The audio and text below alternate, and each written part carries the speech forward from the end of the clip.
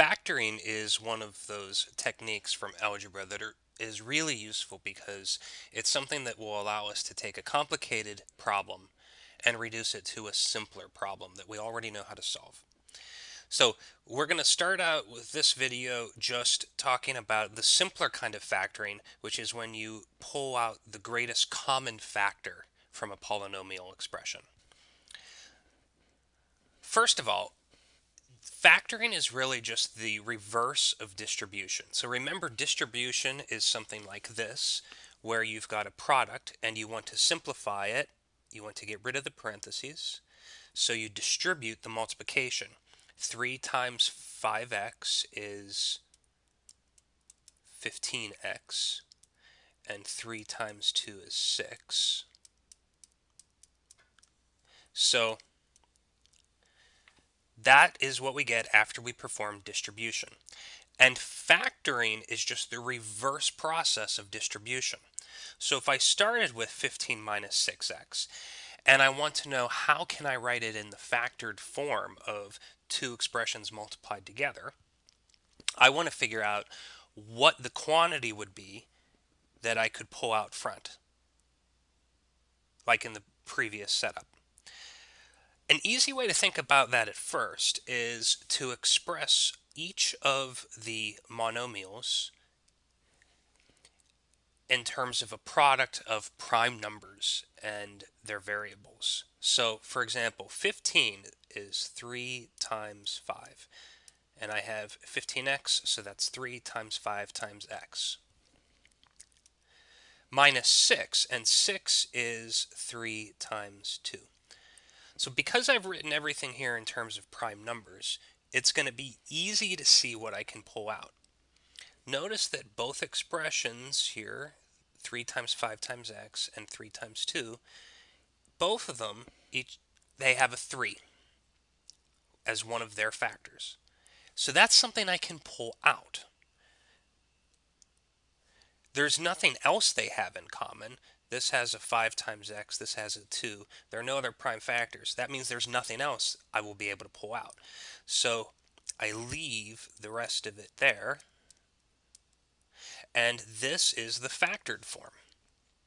This is just the reverse process of distribution. If I were to use distribution right now to expand this, I'd end up with exactly what I started with, 15x minus 6. So let's try another one. Factor out the greatest common factor from 3x minus 9. Well, let's write things in terms of their prime factors. So 3 is already prime. The variable x just has to be written as x. But 9 is not prime. 9 can be written as 3 times 3.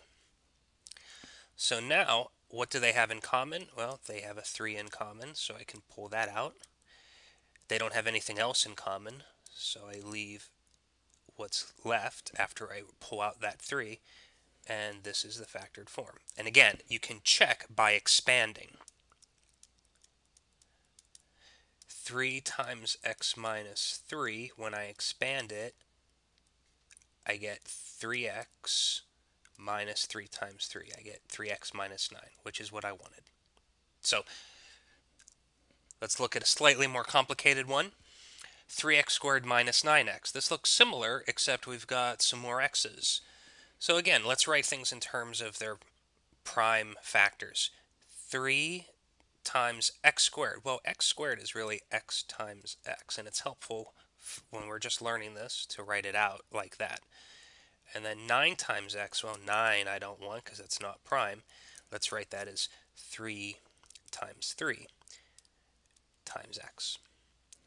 So what can I pull out? Well, once again, there's a number 3 I can pull out, but there's also a variable I can pull out, the x. And what does that leave? It leaves this x in the first place and this 3 in the second place. But be careful, notice there was a minus sign there. I have to continue with that. And now this is the factored form. Again, if you want to check the answer, just use distribution and make sure that when you simplify, you end up with 3x squared minus 9x.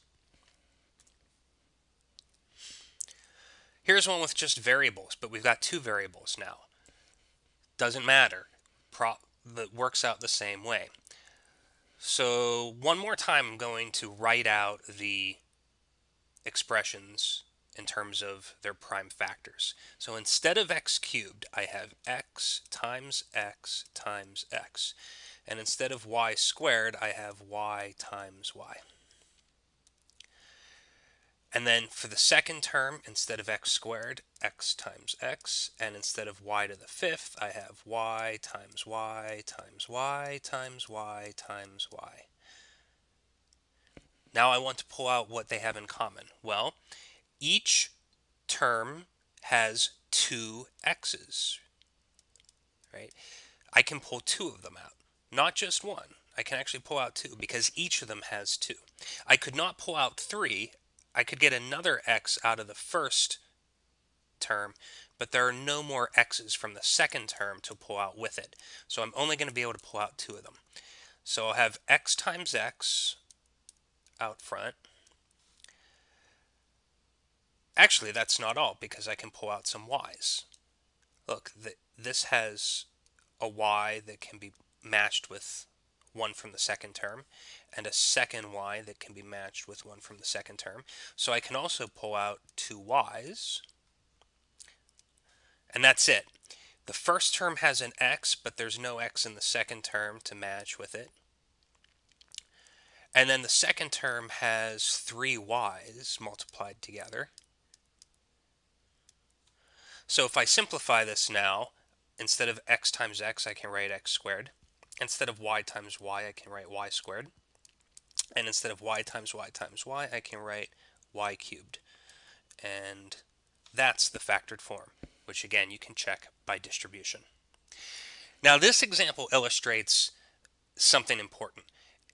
There was a lot of writing here because there were large powers, and things could get very tedious. For example, if you have x to the 23 and y to the 55, you really don't want to have to write out all of those factors. I don't want to have to write 55 y's multiplied by each other.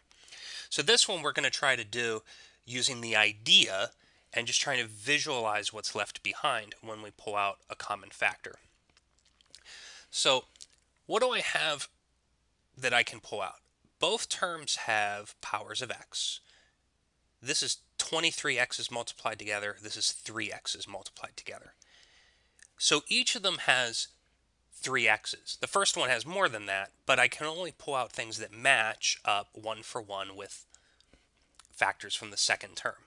So I can pull 3 x's out of each, which means I'm going to pull x times x times x, or x cubed, out of each.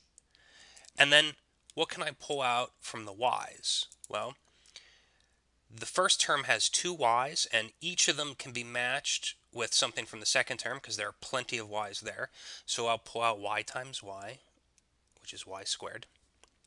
And then we just have to ask what's left behind. So if I pulled 3 x's out and there were 23 of them to begin with, that leaves 20. So I have x to the 20. I pulled out y squared, but that was all of the y's available in the first term. So we're done with the first term. Minus x cubed, I pulled out all 3 of those factors of x already, so I don't have any x's left in the second term. And out of y to the 55, I pulled out 2 factors of y. That leaves 53 of them. Y to the 53.